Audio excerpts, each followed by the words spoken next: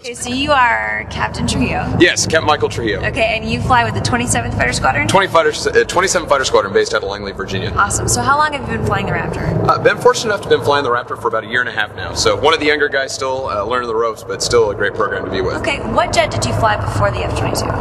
Actually have 2 years of experience in the F-16, which was a great transition over. You know, I didn't know what I didn't know coming over to this jet. You didn't know what you didn't know? Exactly. Okay, so you obviously had air-to-ground experience in the F-16. How does that translate to some of the systems in the F-22? What are some of your favorite systems using that jet? It's a night and day difference coming over to the Raptor. Everything is completely integrated with the avionics that the aircraft has.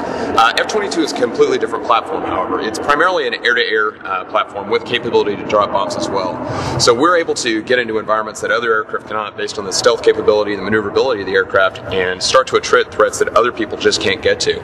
So I think my favorite thing about the jet is just the massive sensors and the computers that put it together to give us a single integrated picture. So the pilot has to do less of building the picture in his brain and actually digesting that information and using that, so strategically thinking 1 or 2 maneuvers down, more like a game of chess. Right. It's so much so that you guys can actually stay in theater and give SA2 some of the other assets, like when you guys are doing joint exercises and stuff like that, right? Absolutely. That's one of the avenues we're really trying to explore right now, is working with other platforms like F-15s, F-16s, F-18s, and even once we use all the munitions on the aircraft, we can set back and target other units or target other entities, basically providing our information, our situational awareness to other folks, spreading the global picture. Awesome.